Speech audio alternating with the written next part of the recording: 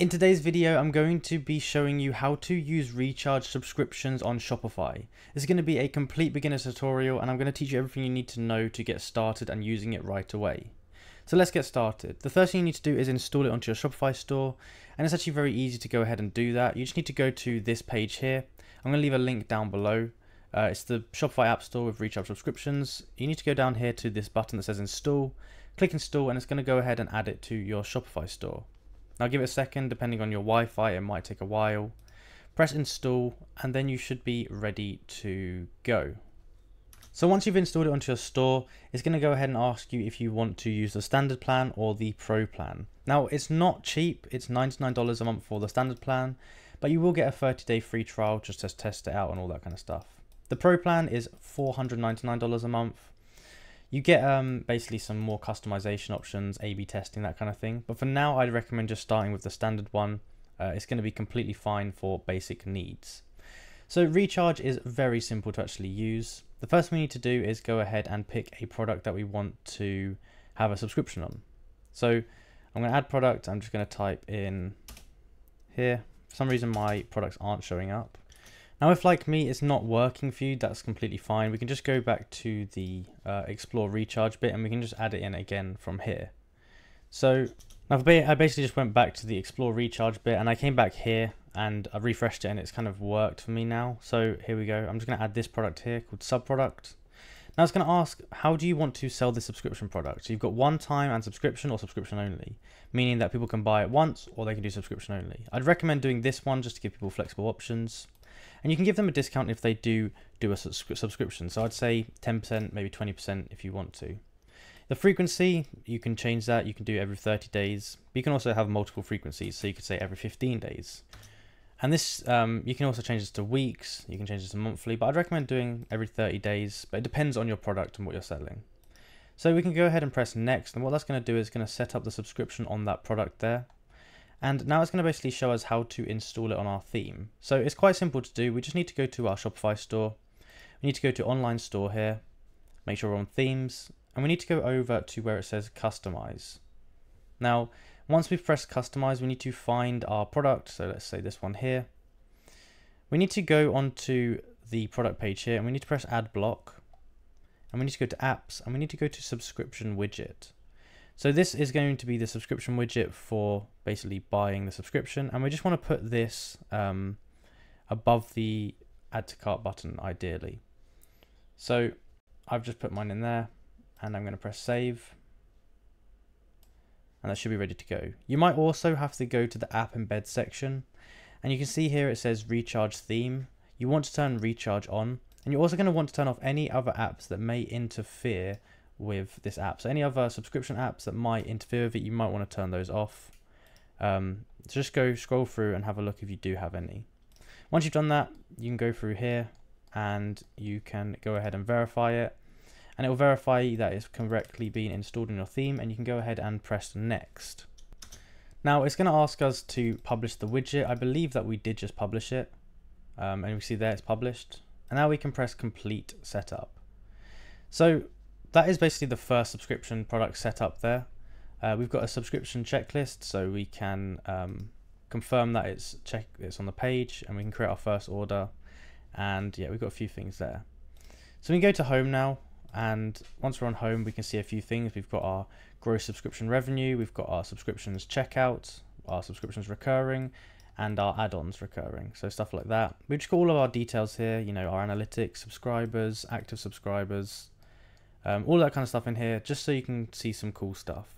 It's also going to be able to predict how much revenue you're going to have in the future, which is pretty cool. And we've got things like upcoming orders, so this will list out every single order that's about to come out soon. And we also have benchmarks, so this is going to be telling us how good we are against our competitors. So we'll be able to see stuff like the average order value of a competitor, the average churn rate, all that kind of stuff, so we can see how we can improve our store. Now over here we have the retain section. So essentially this is going to be a flow which when they try to cancel, it's going to ask them a few questions. It might try and incentivize them to stay with a discount, that kind of thing. And as it says, it can reduce churn by up to 44%. Essentially it's just like a customized flow like this. But again, this is going to be on the pro plan, so we won't look into that too much. What we can do here is we can go to subscriptions. It shows that all the subscriptions we have, all the customers who are subscribed. And if we go here to the products, we can see the products that we have set up subscriptions for. Now this one here, we can go ahead and edit, and we can just manage the plans on it. And these are all the settings that we set up earlier, but we can edit them or we can add another plan, that kind of thing. Now something that Recharge does that's quite cool is they have this thing called apps, and their apps, we go to the marketplace. We can install the apps for a lot of different reasons. Now they've got some different ones here. They've got one, I believe it's called like Logic or something like that. Let me see if I can find it. Workflows, that's it. So workflows are quite useful because this allows you to do things like free trials. So the way that it works is that you can basically set it up so that someone gets a free trial for 14 days, and after 14 days the product switches over to the subscription product and they get charged full price for it. You've got you know, SKU swaps, you've got things like that. So maybe you want to have a monthly box or it switches item or something like that. Inside of the workflows section, you can basically customize all of these. Just put a name in, and you can basically add conditions. So there's lots of conditions here, and then you can add actions, but you can do things like if the product has X in the name, then switch it to Y product after 14 days. But there's just a ton of cool things you can do with all these different marketplace apps. You've got lots of integrations as well. You can integrate it into your Klaviyo, your MailChimp, which is super useful for sending people, you know, emails and that kind of thing about their products. Now, if you go to settings, I believe it is, you're going to go to the notifications tab. These are going to be emails that people get, or notifications people get about their subscription. So they're going to get one when their subscription is activated. When it's they're not going to get one that's cancelled, but you can turn it on if you want to.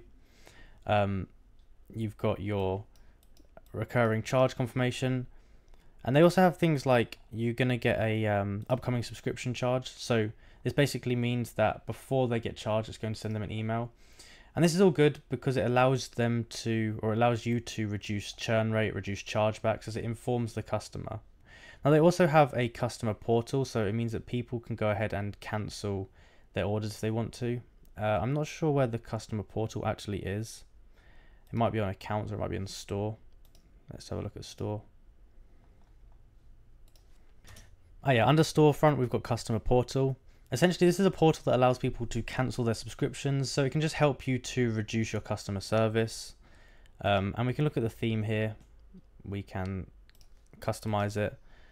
But basically, if we preview it here, they have to put their email in, they'll get a password, and they'll be able to cancel their subscription, all that kind of stuff. So it just gives them a bit of flexibility. It means that you don't have to deal with all of that kind of stuff. We've got a subscription widget here, so it shows all of the colors, all of the designs, that kind of thing. Then we have our translations here, and we have our quick actions. We also have things like discounts here that you can have a look at as well. But that is just basically a sort of beginner's walkthrough of how it all works. I'm just trying to kind of give you a base understanding of how you can set up a simple subscription and that kind of thing. If you go to your store, you should be able to go onto your products and see the subscription there, the subscription button. It should be around here. If you don't see it, then you can ask support. They're very, very good at helping you install it and making it work. With that being said, I hope you found it useful. If you did, be sure to like and subscribe. Comment down below that helped. And if you have any other questions about this app, or you want me to make a part 2, or you want me to make some videos about another app, let me know down below and I'll go ahead and do that. So thank you for watching, and I'll see you in the next one.